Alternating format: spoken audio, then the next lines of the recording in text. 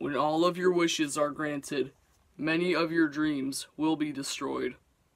What's up, guys? Full Kibbles here.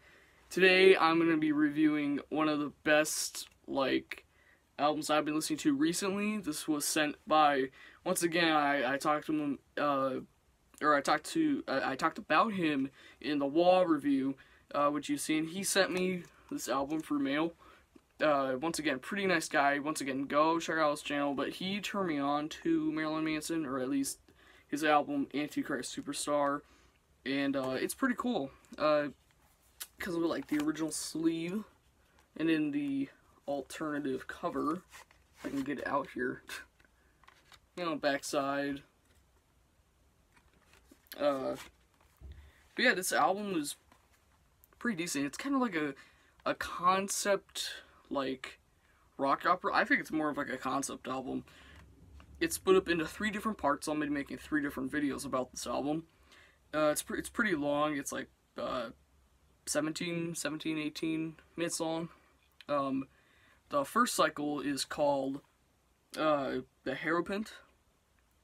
And then there's cycle 2, Inauguration of the Worm, I think it's called. And then cycle 3, Disintegrator Rising. And today we're going to be talking about cycle 1. Now, before I get into this, the first part of the album, it starts off with this person who's a worm, and then he transforms into this angel, angel with the scabbed wings, and then he becomes a full-blown demon, and then the apocalypse happens, and it's just some loose concept that Manson made about it. But anyway, we're starting off with my favorite Manson song and the first track on the album, Irresponsible Hate Anthem. And I love everything about the song. It's just so the snares, the blast beats are so it's clanky and stuff, and it's really hollow, and you can really hear the rawness of it, and I just love that. And well, first it starts off with this makes more sense when you listen to the end of it, but it starts off with the quote, "When you are suffering, know that I betrayed you." And then you can hear, and this was recorded live, or I think it was recorded live, I don't know, it sounds like a live track.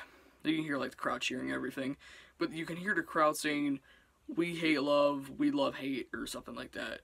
And then the song actually kicks in, and it's and it's just a really forceful song. And then after that, it turns into "The Beautiful People," which is one of the radio hits. It's the lead single. And it's kind of about I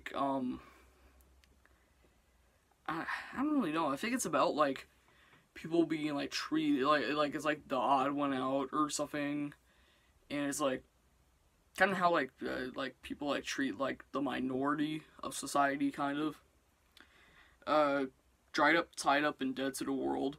Every time I think about that, every time I think about this track, I think, Jesus. Anyway,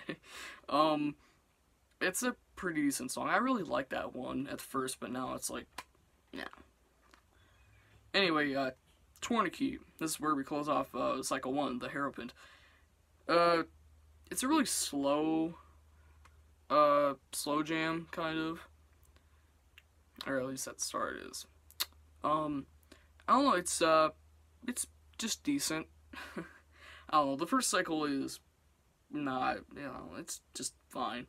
We really get into the good stuff in the second cycle. At first I hated the second cycle, but now I'm really starting to dig it. But yeah,